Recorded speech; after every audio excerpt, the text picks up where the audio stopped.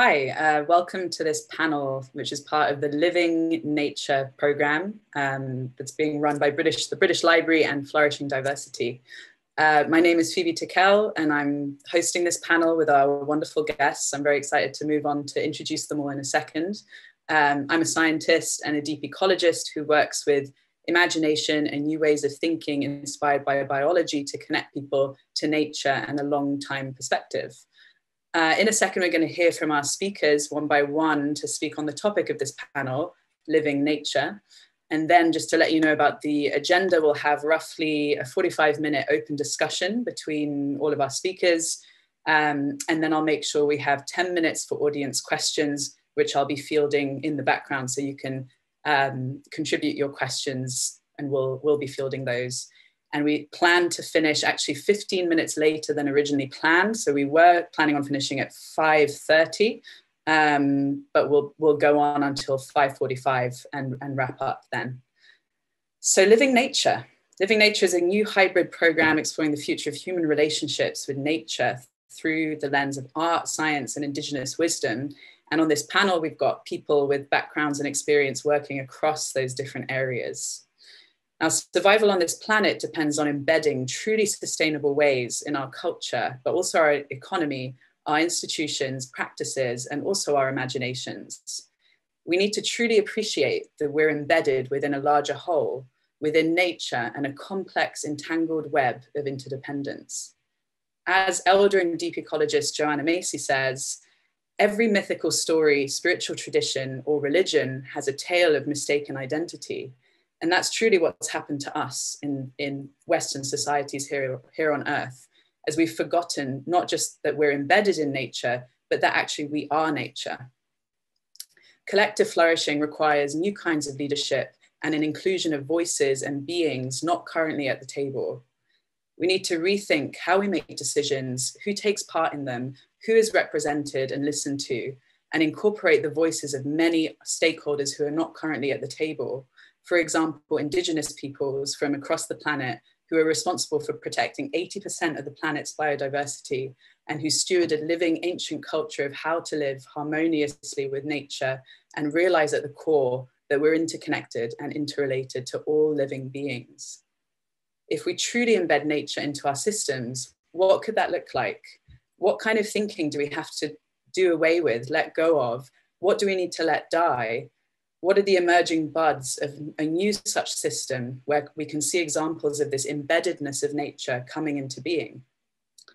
We will be diving into questions around bringing nature's intelligence into the core of our systems and society and exploring what positive human-nature relationships could look like at a global scale. So without further ado, I'm going to open our panel, which is called Living Nature. And I'm joined here today by Helena Gualinga, an Indigenous, environmental and human rights activist from the Kichwa Sarayaku community in Pastaza, Ecuador. Alex Antonelli, Professor of Biodiversity and Director of Science at the Royal Botanical Gardens in Kew. Ruben Fayoko Brooks, Chair and Founder of the British Ecological Society's READ Network, which stands for the Racial and Ethnic Equality and Diversity Network, who's also a Master's Graduate of Zoology. Swetha Stotra Bashyam, Global South Focal Point of the Global Youth Biodiversity Network, and wildlife biologist with a master's degree in wildlife biology and conservation. And last but not least, Marcus Coates, a contemporary artist and ornithologist, which I had to look up, and that means study of birds. So welcome to all our panelists. It's great to have you here, and we've got a really diverse mix of experiences and viewpoints. I'm going to dive straight in. What I'd love to open with is to hear from each of you on what it means to transition to systems that embed nature.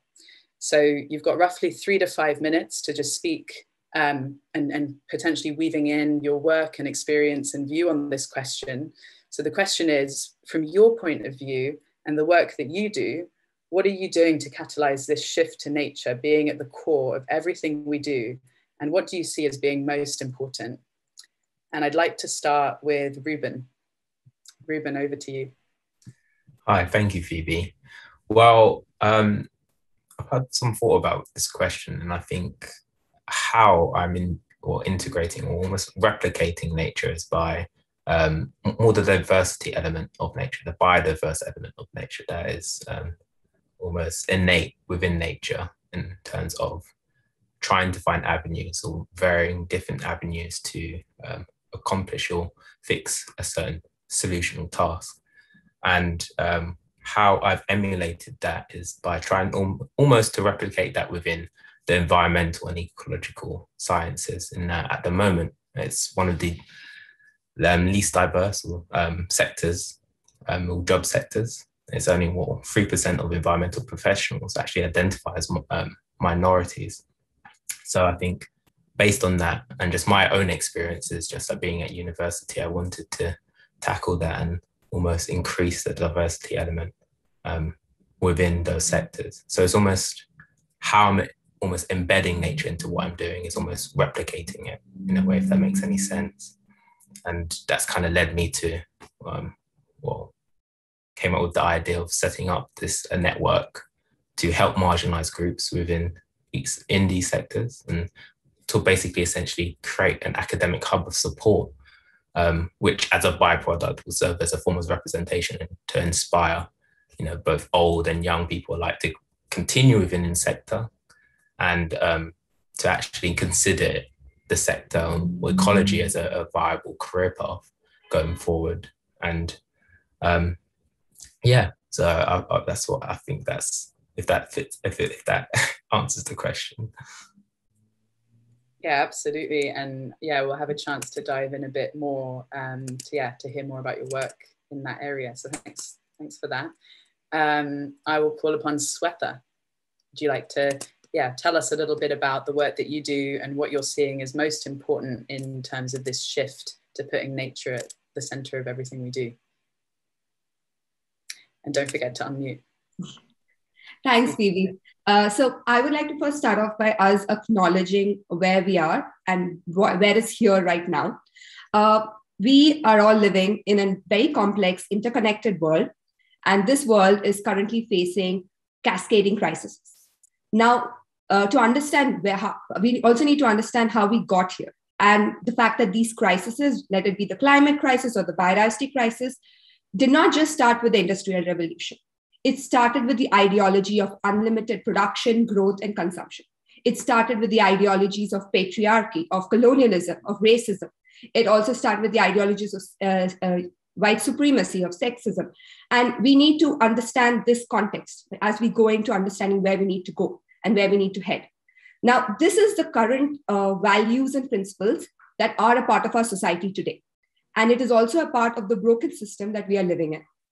Now, if we need to build out of the system, basically uproot it and destroy the system, we need to first think about how do we need to create something called transformative change, which as IBES, which is the Intergovernmental Science Policy Platform for Biodiversity and Ecosystem Services, has explained, a fundamental change in values, behaviors, priorities, and actions that we have in our society today to realign it so that we can live in harmony with nature.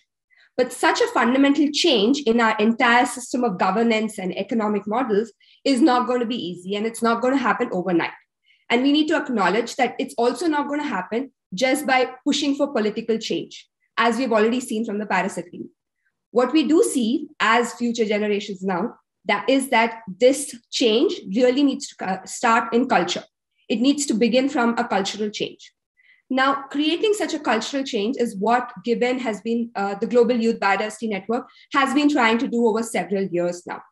We want to create a culture where we can create a culture of inclusion, a culture where we're going to create a systematic place where we can have empathy, care, and honesty in the world.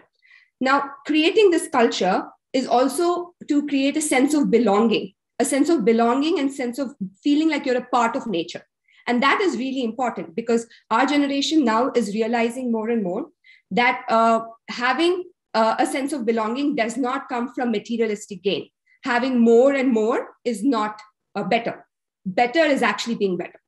Now, we are actually learning from this, from our previous generations, that we need to start redefining ourselves, redefining our future and our pathways that are creating our future. Now, for us, the way we are seeing a way forward is actually by looking at Indigenous people and local communities, because by learning from their wisdom and their understanding of the world, with the intergenerational learning that they have had with field observations and science that they have inculcated and gained over thousands of years. It is them that we need to look towards to actually understand how do we create these kind of systems which embed nature at the core. Now, along with that, we also realize as young people that education can play a very critical role in creating such a transformative change. To create transformative change, we need to transform our education system to realign, to help us realign these values, priorities, and actions so that we can actually move towards creating generations that can actually live in harmony with nature. Thank you. What a fantastic opening, Swetha. Thank you for that tour de force. Well, yeah, I've got many things I'd like to pick up on what you've just said. But for now, I'll pass on to Alex from RBGQ. Thank you. Very good thoughts already expressed. I like to think of these in 3 words. And my first word is going to be knowledge. We know now that 2 in 5 plant species face extinction. And this is a very simple number. It's very easy to remember, but that's actually the outcome of a huge amount of work by hundreds of scientists around the world, including my colleagues at the Botanical Gardens team. And we have about 1 million species now facing extinction over the next decades. So we know that we are in the middle of a mass extinction of species, the worst one in human history. You have to go back 66 million years to find something similar, which killed the dinosaurs. But at the same time, we've never had as much knowledge about species, which species are in danger and what they need. And of course, besides all the scientific knowledge, as both Swetha and Ruben have highlighted now, there's a huge amount of traditional and indigenous knowledge from indigenous communities. So things like this, I'm Brazilian, I grew up in Brazil and I have some relatives in the indigenous communities, and we have lots of those things at home. And it's so rich, the diversity of which species are used for which purposes, and combining that knowledge, because some of the species here that they use are really sustainable. You can use them and really they're going to regenerate, and others perhaps are becoming more in danger. So combining the scientific knowledge about which of those species can be used and the traditional knowledge about how to use them is really the way moving forward. And my second word is feelings, because we know that the level of challenge we're facing today with both the climate and the biodiversity crisis are absolutely huge. And as Sven also mentioned, tackling them will really require a huge amount of commitment from all levels. And I think we can only do that if you're really caring about it. It's not enough with facts. It's not enough with information. And I think the only reason we are solving the COVID crisis now is because we actually care. You know, we want to go and see our families, see our friends, we want to travel. So we really care. We have a personal connection to the problem. And we need to create that around the climate and environmental crisis facing today. And I think that art and culture are really critical to achieve and to increase that commitment from people. And my third and last word is change. I think we have all realized that we cannot keep doing business as usual. We must change nearly everything we do. So it's all levels, everything that we do, we consume, all our patterns, and our leaders at COP26, the climate conference in Glasgow, starting in a few days, COP15, the biodiversity meeting in May in China next year. So at all levels of society, we need to change. And I think that with knowledge, the first word, with feelings, the second word, putting them together, I am very confident we actually can achieve change and for the better. I'll stop there. Thank you, Alex. Helena, I'll pass to you next. Thank you. So I come from an Indigenous community, and I come from an Indigenous community that has been, since I can remember, been protecting our territories and very successfully done so. We're the first Indigenous community in Ecuador and in South America to win a lawsuit against the Ecuadorian state, or any state for the matter, in South America over our territorial rights in an international court. So it really comes down to how are we able to do that as a community out in the Amazon, with 1,000 to 100 people in the community. No access to Wi-Fi, no access to any type of, new technologies back then. And it really came down to, unity. It came down to us having a very, very strong identity, and of us having a very strong sense of feeling everything that was around us. So ever since we were children, we are taught that the forest is living, which is, this panel's name is living nature. So the vision that we have in my community is actually called the living forest. And in the living forest, we do not only see that, the trees are living and etc. We also see mountains, the rivers, the waterfalls, and by living, it's not just a scientifically definition of something being alive. It's something that has a spirit, as something that has its own being. So we in 2018 created this proposal to the Ecuadorian government, as rights of nature is already recognized in the Constitution.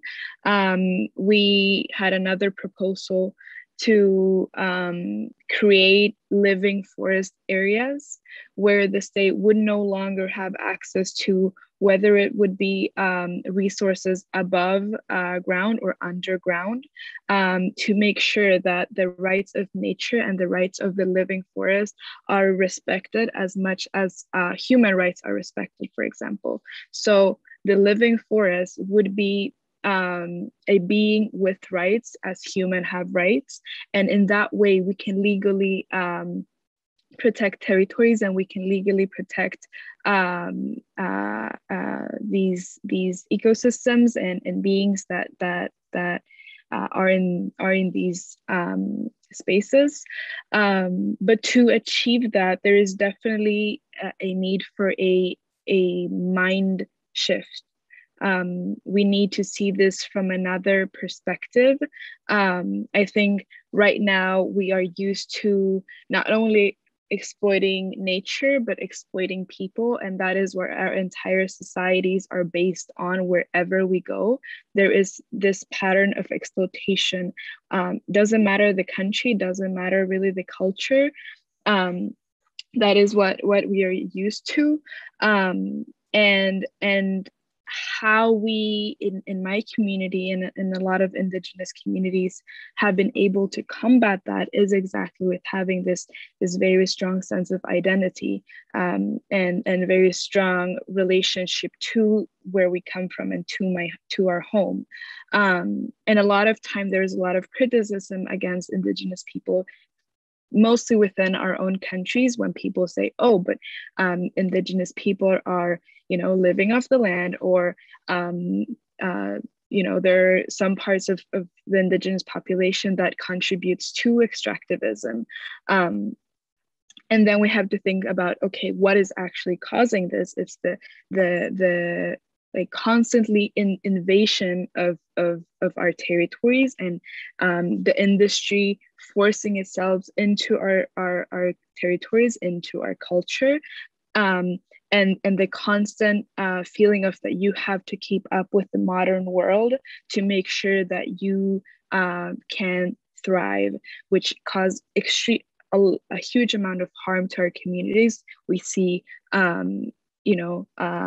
because our identities are lost, and because this feeling of belonging are lost, we lose our languages, we lose our knowledge, and with that losing our knowledge and our languages, we also lose the sense of taking care of earth and taking care of the living forest. So it's really, really important to make sure that Indigenous communities can keep doing the work, and that we can keep,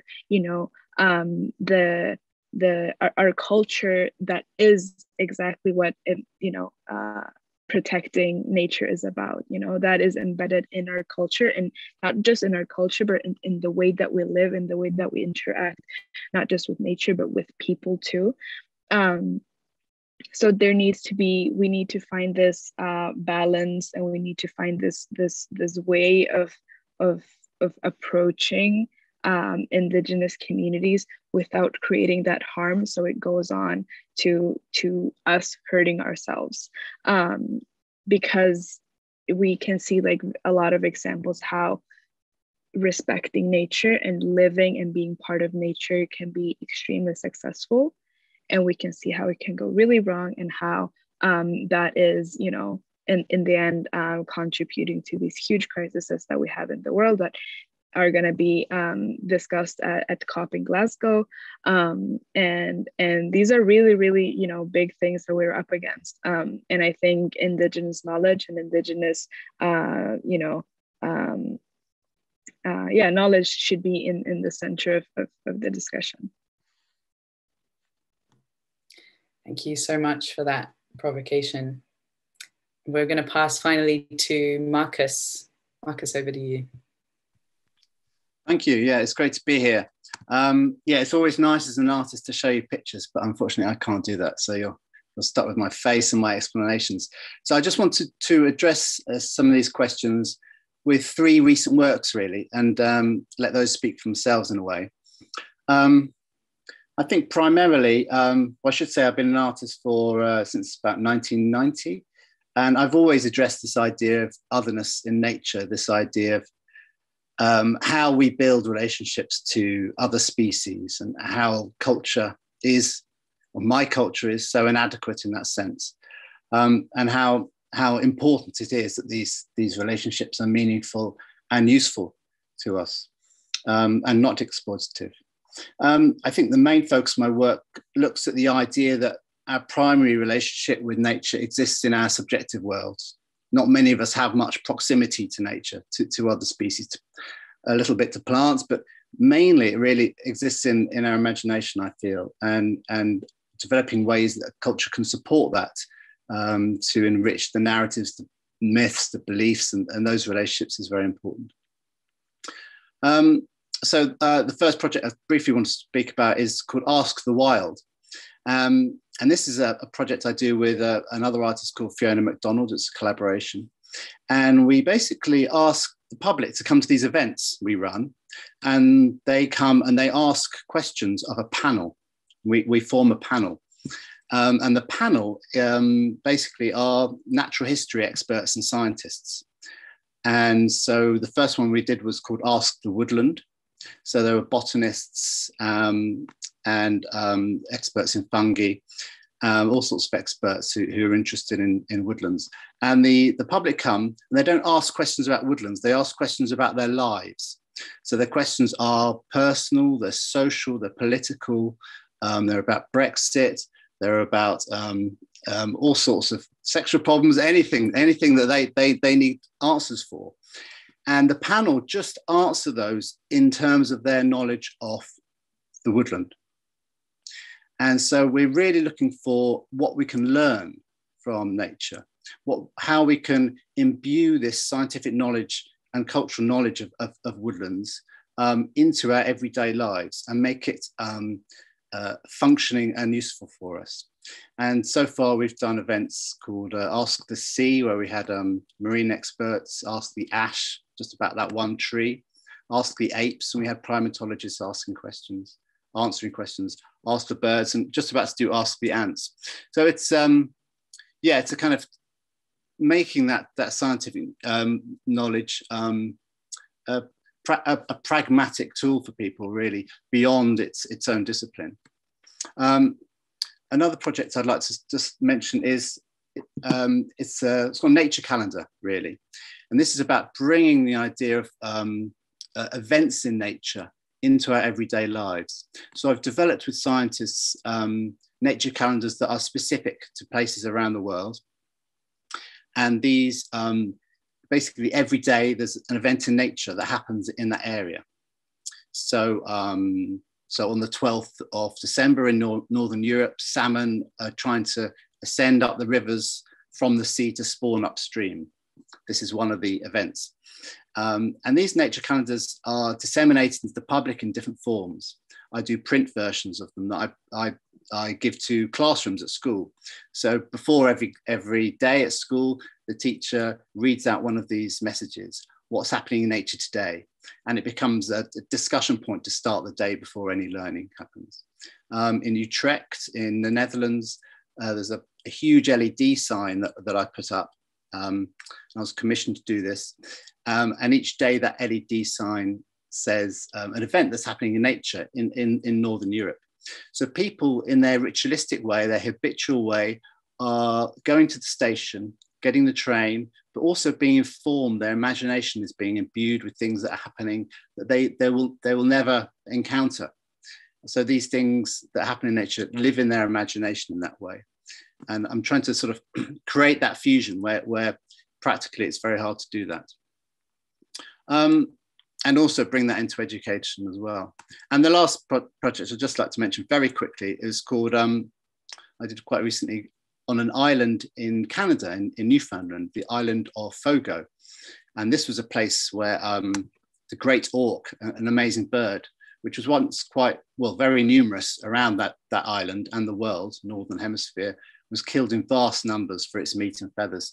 And by 1844, it was extinct worldwide. So I really wanted the Canadian government to apologise for this extinction and make that a political statement about that and make that actually happen. And also create some kind of, so it wasn't tokenistic, there were some influences and possibilities that came from that apology. So I formed this committee, which is an apology committee of local people on the island and some conservation experts. And we drafted up an apology for the Canadian government. And I took that to the mayor of the island, and he signed that as a statement. And he read it out in public through a loudspeaker to the islands where the great auks used to live. And this was sort of witnessed by the public.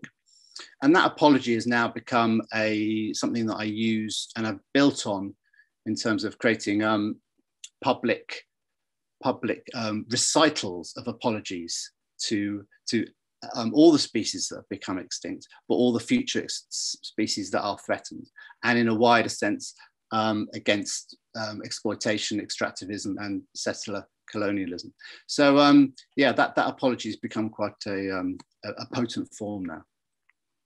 Okay, that's me.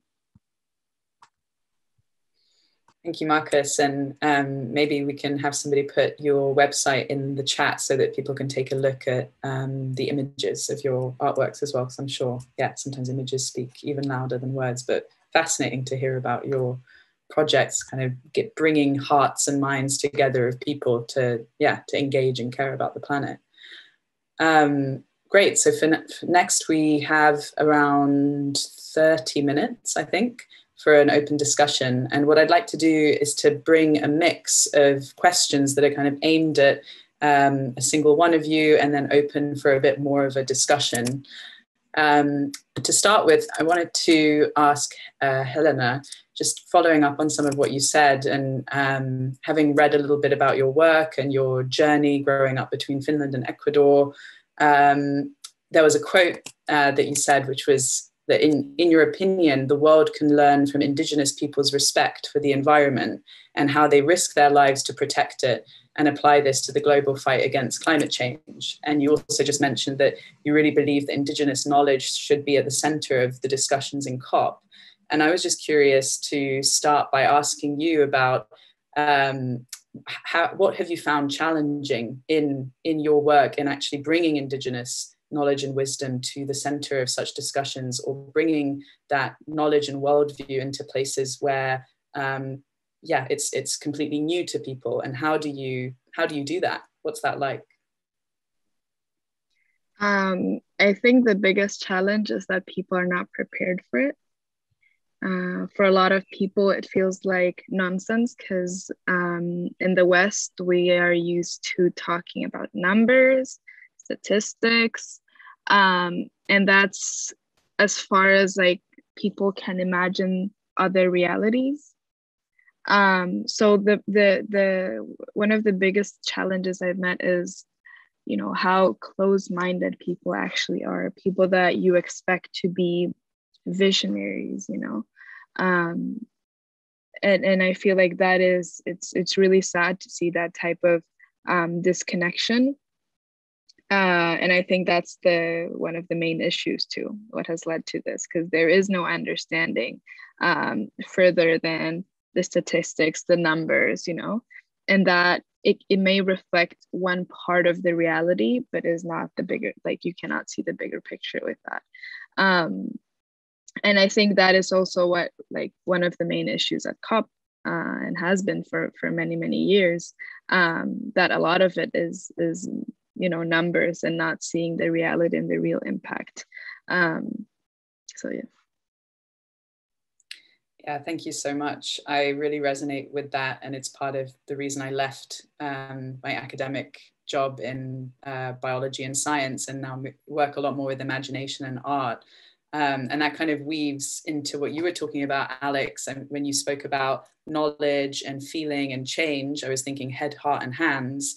And as you're working at the Botanical Gardens in Kew, I guess you've got quite an interesting insight into the ways that you can create immersive experiences or work with culture to communicate numbers and science, but in ways that actually engage the heart as well.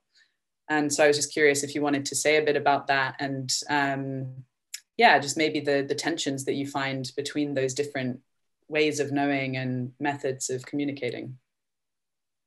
Thank you. I think that's a really important topic. And, I'm a scientist, so I feel guilty about coming up with too many statistics and too many numbers, but not really speaking to what people really care about.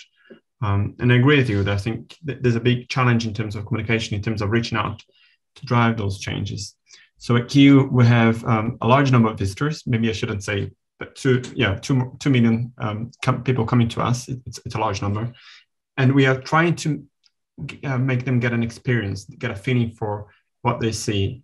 But at the same time, we feel that we are not only a visitor attraction. We feel that if people leave the garden without a new knowledge, without understanding a bit more than they did before they arrived, we've failed.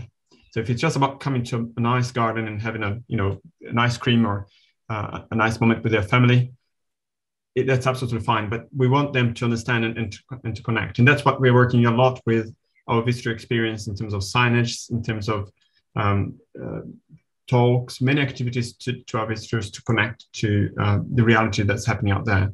And I think this connection is really the most important aspect why we haven't really succeeded in the past with a lot of the plans from the previous COPs, for instance.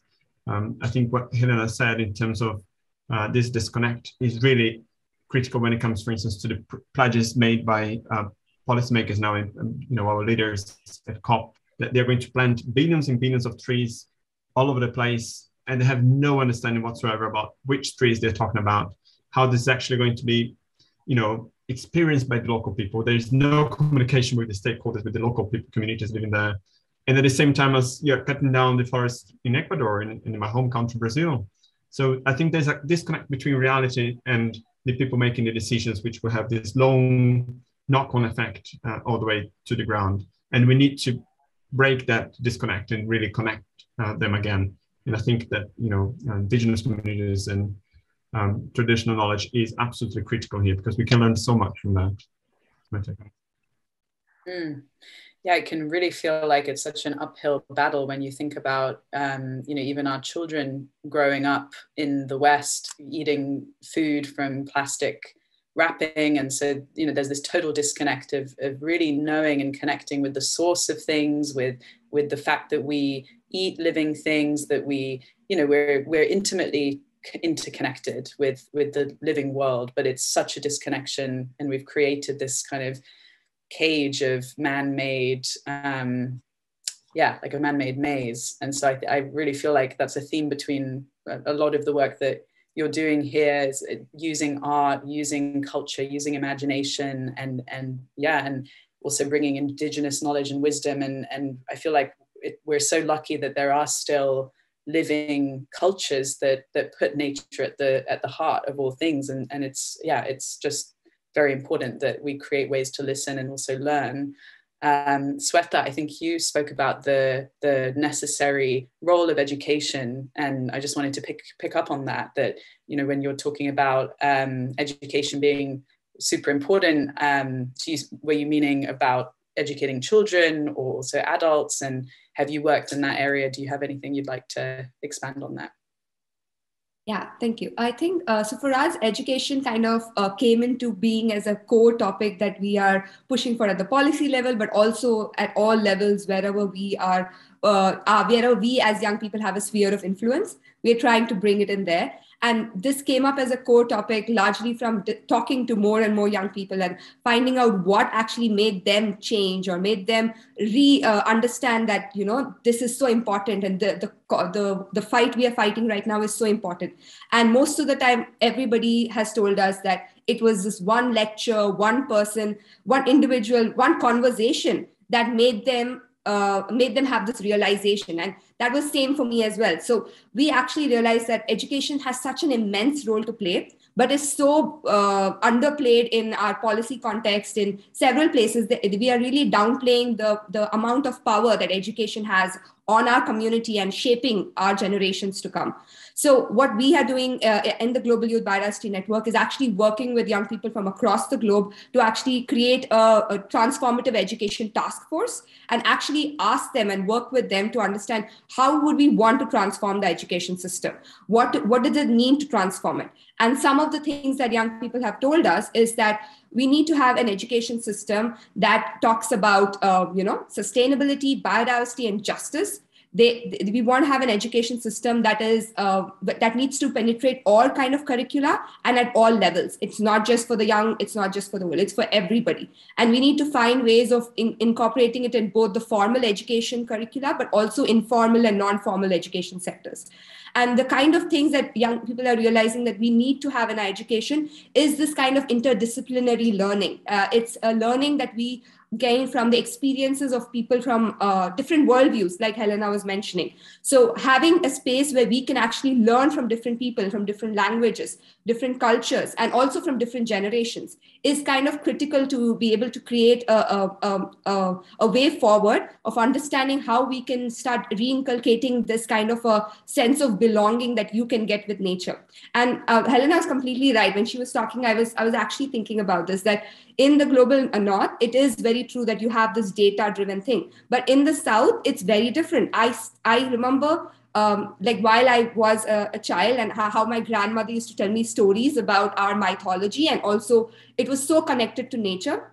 And then I kind of unlearned that while I became a wildlife biologist and then went into data and stats. But now I'm starting to kind of relearn some of these things that were taught to me as a child, and realizing that these connections exist for several people in the global south. And we need to give space to inculcate these connections and not ridicule them and say they are just a part of our, our stories, and then leave them there and then just focus on data. And I think that's a part of what transformative education should bring in, that openness to understanding that we need to kind of learn from all these worldviews.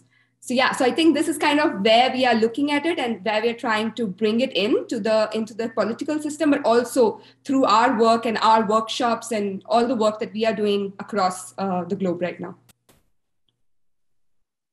Thank you, Swetha. It feels like there's quite a few scientists in the room and biologists who have been on this journey themselves. And it's interesting because as a young budding biologist, I went into biology too out of a love for nature and for the planet. And it was closer to a spiritual relationship to science than it was to, a kind of wanting to learn lots of data and facts. And I had the same experience at university of finding, taking ecology modules and actually finding that it largely consisted of learning the names of many, many species, cutting things up, like, the whole point of ecology is to learn about life. And the main practice is to take creatures into the lab and kill them and dissect them.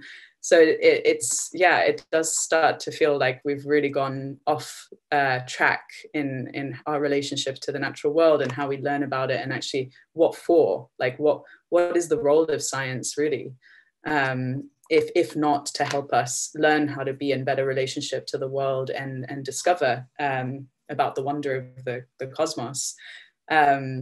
Yeah, and so Marcus, your work clearly bridges science and art, and you're clearly quite deep in thinking about ways to harness the public imagination and come up with new ways to communicate, these facts, like there are this many species dying, was Alex was saying, 2 in 5 plant species, I think, are at risk of extinction. Like, these are facts, these are things we know, these are things that are true.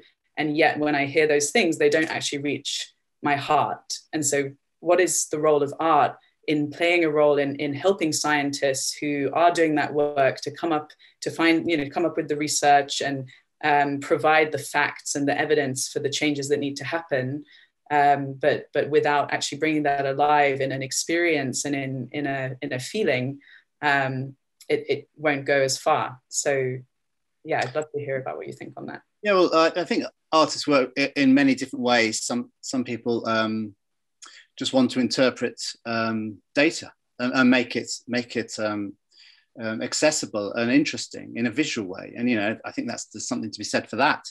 I mean, for me personally, I'm really interested in how you take a statistic like that and you look at the sentiment and the psychology behind what that creates, the emotions behind that, and how you start to embed that into, and you sort of reinculcate that, as someone used that word, into in a pragmatic way into our lives. So it just doesn't just exist as an emotion in an isolated way. It's actually informing other actions. It's informing decision making. It's informing on a political level. And that seems to me to be the massive challenge.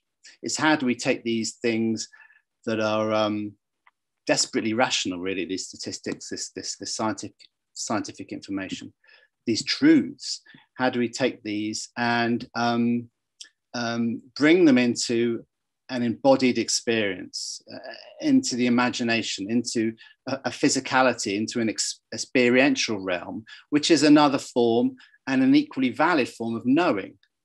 And anyone from any Indigenous society knows this. This is how the world, this is how the imaginative world and the consensus reality, there's a fluidity between those. And in my Western culture, there's been a mind wipe. This doesn't exist. They're two separate entities, and one is just not validated in those terms. And you have to have, I feel, as an artist, you have to have this embodied experiential knowledge and this scientific knowledge. And there's plenty more other types of knowledge too. And they all have to be in the same melting point, and they all have to be given significance. And unless you do that, it's impossible to create relationships and valuable relationships to ecology in the wider world. Beautiful. Does anybody have anything to jump in on that before I come to Ruben? Yeah, no, I was, I think, touching on Helena's point in terms of lived experience and importance of including that in terms of understanding the processes behind science or of science, just in general. I think Lorraine's quite dear to me because at the moment I'm in actually psychological research, and lived experience is by definition integral part of designing a research study, because said research study is often associated with human participants. And I think in ecology and environmental sciences, because as humans, there's that anthropocentric kind of mindset that humans are almost disconnected from the environment and ecology. There isn't really a need to include them in the design and understanding of said research project, because it isn't really about them, but it is about them. So based on, and I think that's kind of what's contributed to almost this incessant need of processing or understanding the data behind these environmental systems and etc. But I think that it almost needs to, well, ecology and environmental sciences almost need to learn from what's happening, well, mental health science and the psychological science, and that actually including individuals that might not necessarily be academics or have a fundamental understanding behind the processes of that research, but are embedded or maybe indirectly affected by said research. And that actually helps almost helps you, one, look at the secondary effects or the byproducts of what you may be looking at, and almost sometimes even help actually you catch things that you may have missed in terms of you developing a hypothesis or looking at certain results, for instance. So yeah, I thought that was interesting, that even if you included some form of lived experience in developing research after research has been produced, actively seeing an individual that has directly affected said research or has been affected by that research, it could maybe change the perception of ecology and our interpretation of what the environment is, and nature just generally, because I feel like that disconnect, as I think Alexandre had mentioned, is causing a lot of problems, and has kind of led to a situation which we're in now, and may help in the forms of transparency going forward, and this common anti-science or anti-intellectualism that's kind of spreading throughout the West, and it may help combat that, because, for instance, in psychological research, that has, in a sense, lifted some form of taboo associated with the research. If, for instance, a participant knows what that research is about, they're more likely to participate in, right? Or if it's broken down into easily digestible information packets that can actually fully understand what's going on. And if that approach was actually done in ecology, environmental sciences, maybe leaders would actually see how much more of an importance, or have a better understanding of what's actually going on in processes of what's going on, and how it might directly affect themselves. But yeah. Thank you, Ruben. Has anybody got anything else to add to that before we move on? Alex, go ahead. Can I just really thank both Ruben and Helena for raising this thing about the anthropocentric view and the rights of nature. I think that's really a huge step forward. And it's something that people are really miles away, most of our leaders. So I think acknowledging the intrinsic value of nature, for existing, and not having that view that those species out there, they're just slaves to humankind. They're just there for us, and unless we have something to gain from them and in benefits and in medicines, there's no value in conserving them. I still see that a lot, not least among scientists, and I think there's too much of this utilitarian view, and we're not getting anywhere with that.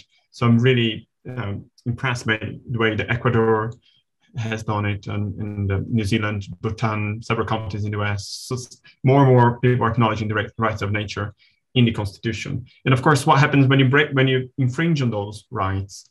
And I think that's where the concept of ecocide, a massive destruction of an environment, which cannot be allowed. And I'm really seeing that in my home country, Brazil now. I think with the Amazon, and I think we're seeing that a bit everywhere now. So I think there's a question around how do we take those feelings and those understandings to the legal enforcement of nature's rights, and I'm really keen to see that develop in the future. I think it's really interesting that the rights of nature have come up, because it does feel like such a kind of cutting edge in terms of policy, of reflecting our sentiments, our lived experience of being one with nature. I still sometimes worry that even by talking about nature as if it's something that is separate to us, it kind of reinforces this loop of separation, as if nature is out there and we are human beings and we need to protect nature as if it's something separate. Helena, I guess there are probably quite a few areas where it's kind of embedded in the Western culture in terms of like separation and subtle ways that perhaps like we don't even notice that this separation is created and enforced by language or rituals or many different things. I'm just curious whether yeah, how you've shared some of the Indigenous knowledge and Indigenous practices and wisdom with people from different cultures, and whether there's anywhere that you see a particular challenge or struggle to shift. I think you spoke about the mind shifts, like where are the kind of sticky points, the places that it's really difficult to shift people's minds and views and perceptions? I think the people that are like hardest to change, I guess, or to talk about these things are the people that have never heard or never experienced anything like that. You know, a lot of people like go, for example, like hiking like once a year, twice a year, maybe. And that's like this like highlight of the year. And that's like something out of the ordinary that they're doing. Because they're very used to living in these like bubbles and cities and, you know, very disconnected. Well, where I come from, like that is something that we do every day, because we gotta walk to my grandmother. Like I gotta take a canoe there, or I gotta walk for, you know, through the rainforest to get there. And just like, you know, for example, like in my community, we drink a certain tea every morning, wake up very early before sun rises at 5, 4, 3, depends on which household it is. And this outside my community can many times be called like a ceremony, but that is, you know, something that we consider part of our lifestyle. It's you know, sitting down and drinking some tea, and it is a very important, like it is a very important you know, moment of the day, but it's not something out of the ordinary. That is a part of like the way we live. So explaining this to people can be really hard, and explaining, okay, like there are beings in the mountains, and they're like, oh, but can you see them? Or like, what is it? You need to have it explained to you. And it's really hard for people to think outside of that. And I think also when it comes to nature, people don't understand what rights of nature mean. I've met a lot of people that are like, you know, I understand that it's important to protect nature, but what is rights of nature gonna do? Because we have environmental laws. I think what is important about rights of nature is understanding that there is, you know, as to human beings, there can be conflicts, there can be, you know, you don't necessarily have to agree with every single person you meet, but there is a limit that you cannot cross when it comes to human rights. There is a line where there is a violation of rights, rather than just not agreeing on a certain thing, or, you know, having whatever conflict. And it's the same thing with nature. There, you know, for humans to stay alive, to eat, to drink water, we need to take from nature. But as the same way with human, there is a limit where there is a violation of rights, you know, and that needs to be very, very clear. This is a line we cannot cross, because this will bring immense, you know, destruction to nature, to ecosystems, water. Like, you know, if it must be, for like this planet to survive, it must be a violation of rights, and it should be in every single country in the constitution. If there is an oil spill, if there is pollution in water, you know, that should be illegal. That should be a violation. It should not be accepted legally, nor should it be accepted by our societies. Because, you know, for example, in my country, like if there is an oil spill, you won't read about it in the newspapers. It's so common that people don't even talk about it. Like the politicians don't even bring it up. There's no coverage, because it's so accepted by the non-Indigenous society that there are oil spills, that there are like violations to nature happening. So I think that is really, really important to make sure that, okay, that the legal tool that Ecuador, for example, has, and other countries are implementing actually work, and that they are implemented in the judicial system, which they're really not right now. And we really need to work for that. And how we can make that, you know, legal tool work is by having this mind shift of, okay, this is a violation. We cannot cross this. This is something that should never be accepted. So I think that saying it in those words, people have understand it a little better, because then I'm speaking their language of how like the system works and how like the judicial system works, and then they can kind of understand it. So I every time I need to explain something like this, I really need to not speak their language and speak English, for example, but speak with the words and with their reality. So I need to base every conversation on what I know their reality is like. Thank you. That's super interesting that you can find ways to interface with the different groups and different kind of people who come from very different worlds, maybe different tools and different ways of expressing what is at the core is clearly really valuable. I think last of all, I really wanted to make time, Ruben, to just spend a bit of time finding a bit out about your journey from being a zoologist to going into psychology research, because it also feels like a very interesting shift, given that we're talking here about valuing nature and about science and knowledge, but then also about feeling and the ways that we perceive and think and those kinds of things. So I'm just curious about your that journey, and I'm also curious about your work in increasing diversity within zoologists and ecologists, and that's also going to play a key role, that if all ecologists and zoologists and scientists look the same, act the same, speak the same, then that's also going to affect the power and the strength of the message of zoologists to the world.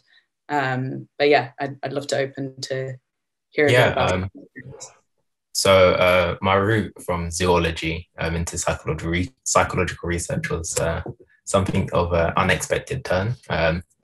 It has its basis of that it was planned in some formal way. I think in university, I think I was a bit similar to you, Phoebe. I think I went in guns blazing, animal behavior, save the animals, conservationist. I think as the years went by, especially my undergraduate degree, I realized that was almost, I didn't think that was the right approach to fixing things. In my head, I thought the right approach is by going from the top down, looking at policymakers, going to leadership and actually trying to change things from there.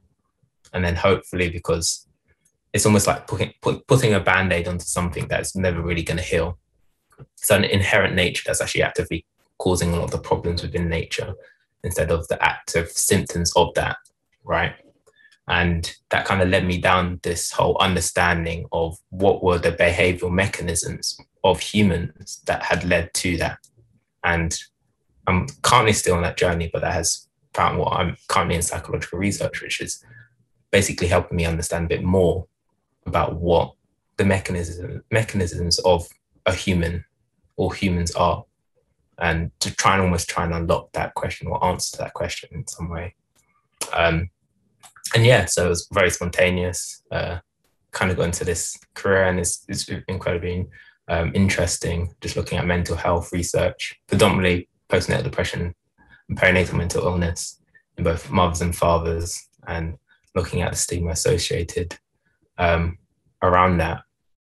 I would say, to answer your second question with regards to the READ network, the racial equality and ethnic diversity ecological network, it was birthed from my own experiences. I realized that I think how I got into zoology, I wasn't too sure. I'd always loved animals, from just my grandma being a big inspiration for me. She's a botanist, to an extent, a self-proclaimed botanist with loads of plants, and inspired me, going in what I like to call a concrete jungle, because she grew up she lives in Peckham, so there's not that much wildlife in Peckham, but she made her own little wildlife hub, I would say, and that inspired me to go down that path.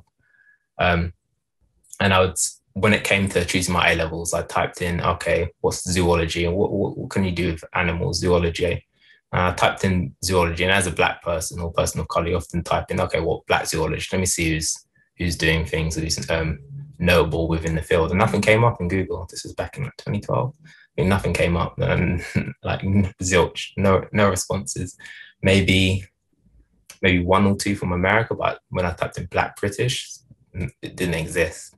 I thought that was interesting, and I think part of my nature, I'm quite confident in myself. I was like, okay, fine, I'll just be the first. So I went on, I just did that, and went to do zoology, and I didn't really see anyone like me. But that in itself, I still faced a lot of the problems that leaving that, realizing I wasn't the only one. There were a lot of me, a lot of people that looked like me, but they had the same kind of mentality, and they did feel extremely isolated. And that in itself is a big barrier into continuing within the sector. And I realized, one, it's very hard to get into something when you can't envision yourself doing that. And I think a lot of people's inspirations are by having models or role models within that sector or field. And I thought, just even when I was studying zoology, that was just an inherent problem in that, there's no one really looking like me. Like, who am I going to lean on? Who am I going to see as a mentor? Like, and I do understand for some people that you do need people to look like you, to kind of, you want to emulate them in some way. And after finishing, I had this. It was always like in the back of my head, in my subconscious. Oh, that needs to be fixed. But how is that going to be fixed? And I came up with that idea of having like a Black zoologist network and stuff like that. I was in the African and Caribbean Society, so I saw it was possible to have this deep interconnected network between different universities for people that looked quite similar to you, had similar experiences. So I thought I could emulate that within zoology. Didn't come into fruition just because I got distracted. But during the Black Lives Matter movement last year, I had a curious email that was sent to me by my master's supervisor at Nottingham, at the university I was at. And he basically proclaimed to me that he was the only Black student or person he had ever taught in his 20 years tenure, his 20 years within the university in evolutionary biology, ecology. And he couldn't think of one Black British evolutionary ecologist. And that was a person who was very notable in the university, a person who had a lot of influence. And he basically asked me what could he do to fix that? And I think a lot of people of color can resonate from that question, in that you almost put on a pedestal a voice for your race, I would say, rather than as an individual. So I was very careful what I was going to say next, because the words had a lot of weight behind that. And I think in that moment I pitched my idea of the network. I thought the best way to actively fix a problem like that is by creating or having almost like a conveyor belt for representation, a hub of people that you can look to, like, okay, cool, like this is a person that I can see myself in, I can do this, and actively destroy the stereotype of what ecologist is. I say ecologist, and even to this day, I say, I study zoology. The first reaction is of surprise. That shouldn't be the case. That should be something that should be acceptable. It's a surprise because, as I say, ecologist or biologist, you think of David Attenborough, you think of a white biologist or ecologist, in the fields or savannas in East Africa, or in the marine, off the coast of Australia, looking at coral reefs. And that isn't actually the case, and actually isn't representative of the world, of the global south. And so it kind of just led me to creating a hub of support, academic support, the Reed Ecological Network. It's growing very rapidly, very fast, and people who look like me, and it's within the sector, I like to call them icebergs that are drifting in a vast swathful ocean of information, but do exist. And the network is almost like serves as a form of, as a tree, or it has a root-like system that connects all these different dots and just groups them up into a large space to help have that integral networking that is needed and is something that is a prerequisite within actually continuing down the academic route. You need that. You need networking skills and understanding people within this sector to help you. And I think with a person of color, when you leave a fish out of the ocean, you have no idea what to do. And that in itself, I've realized, is a big limiting factor in actually continuing down the route within environmental sciences and ecology. And the network serves to kind of just ease that pressure. And also to people existing within the field, existing in those sectors. And it doesn't have to be academic. It can be just even environmental enthusiasts. We have members from all over, old, young, from elsewhere too. Brazilian, we have a person on the committee, Arodo, he's a Brazilian, works with trees, cannot remember their name, sorry. It's a very niche aspect of ecology, but incredibly interesting research. And he's very passionate, and he's relayed his own experiences and actively helps us, define what the Reed Ecological Network is. And yeah, that's what the Reed Ecological Network is. It's growing. We're here for support and to connect individuals to big organizations like Wildlife Trust and etc. But yeah. That's fantastic. Wow, thank you for the work that you're doing. And yeah, I could just imagine that just even for kids growing up, people of color, kids growing up who don't have those role models, even just having more visibility, more role models to look up to, that would also create that cycle and encourage more people of color to go into zoology and ecology. That's awesome. We've only got 7 minutes left before we close, and there's one question from the audience. So I guess we're going to make it a little bit short, but it connects to young people and education. And the question is, in response to the ecological emergency and the focus next week on COP26, what recommendations would you make to ensure that young people can be engaged in imaginative solutions to climate change? And how can we embed these processes in a reimagined education system? Which is obviously quite an enormous question for 5 minutes. Ruben, do you want to jump in? Maybe a minute or two? Yeah, just a quick. I would say, personally, I'm a bit annoyed with that question because I feel like a lot of the blame is shifted onto young people. I feel like if we spoke to especially an older person who actually has the influence and the power to actually change things now, they almost kick the can down the road, and we can't keep doing that. I think we should have stopped doing that 20 years ago, essentially. And I feel like that question should really be posed to a person in power, also an adult. What can you do to actively change things? Actively help influence or change things for the betterment of the future. And so I just wanted to make that comment quickly. But yeah.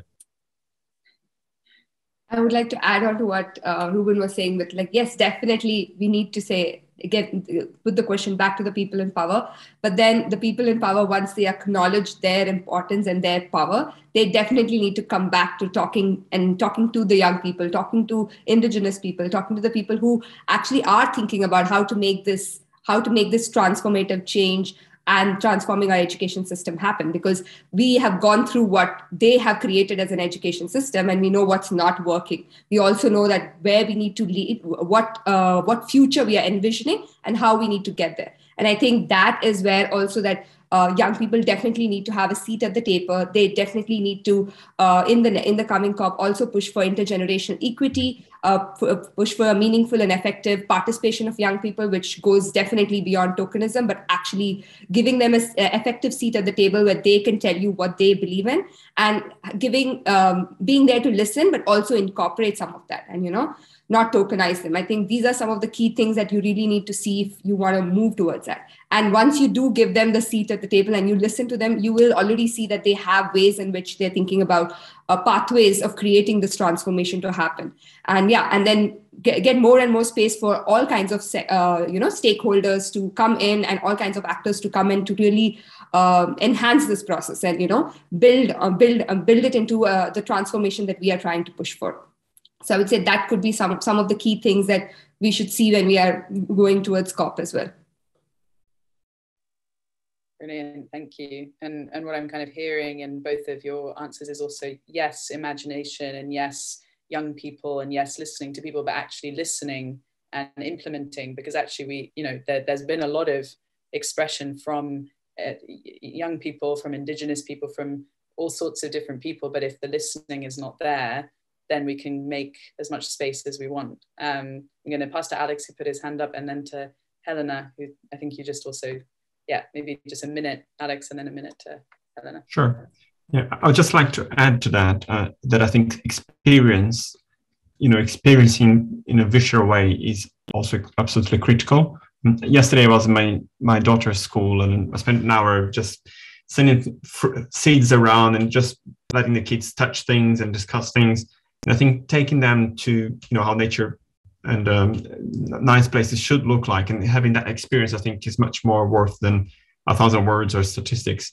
And I think it's probably a much easier task for us to do with environmental crisis than it will be to convince them about the importance of quantum physics, for instance, or something that is very abstract. Actually, an experience in nature is something that sticks to the memory, and I think we can use it much more. And I think our school systems need to have that much more focus on that, and bring in the young people to those places so they can really understand what we're talking about. Because biodiversity is still very abstract for a lot of people.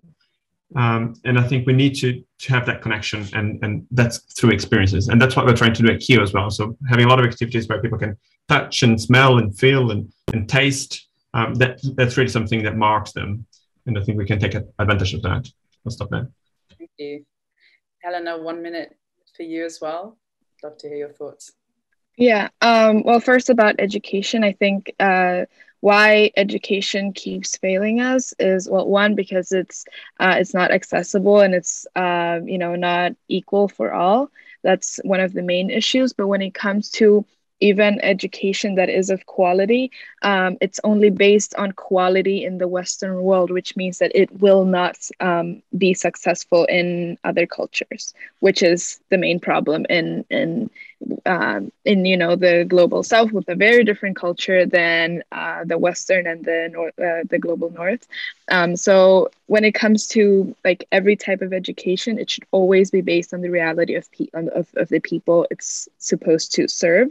And same goes for just like holding a conversation. As I said, you always need to base it on the understanding that people have of the world. About youth at COP. Yeah, I definitely agree with Ruben. I'm 19. I've been in this type of work since I was 13. And I honestly would prefer not to have to attend COP this year. I have a lot else to do in the Amazon, but here I am. I think the main issue with COP is that the people that are attending and that are in power, the people attending the Leader Summit, they're actually not there because they're interested. They are there because they're almost obligated. There is this certain pressure for them to attend. And there is, they are the ones refusing to take the steps that are necessary.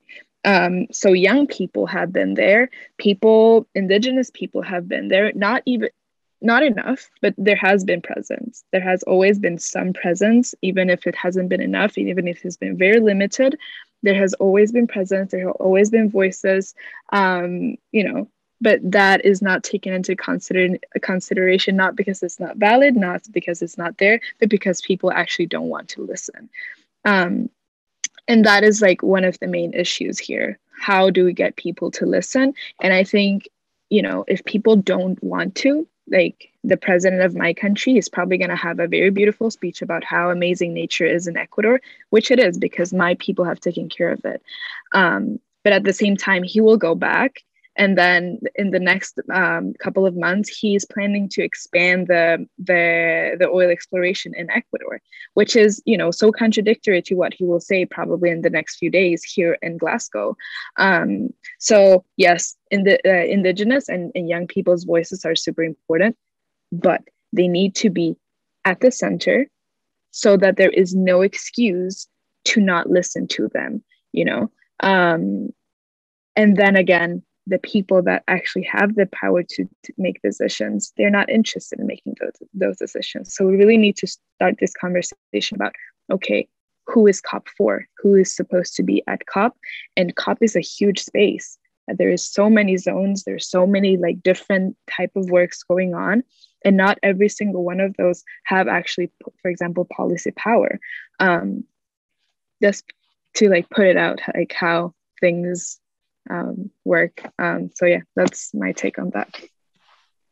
Thank you. I'm glad we had that question as a provocation, as it also takes us to thinking about COP next week and the limitations. You know, we can, as we've spoken about in this panel, there can be, you know, we've spoken about inviting new voices in, we've spoken about using new textures of communication, of art, of working with feeling. We've spoken about embedding those into policy and inviting new voices into science, into the discourse. But at the core, if there isn't a capacity and an openness to listen, then nothing will change long term. I think that's a really good place to wrap and close. And I just want to thank you all of our amazing panelists.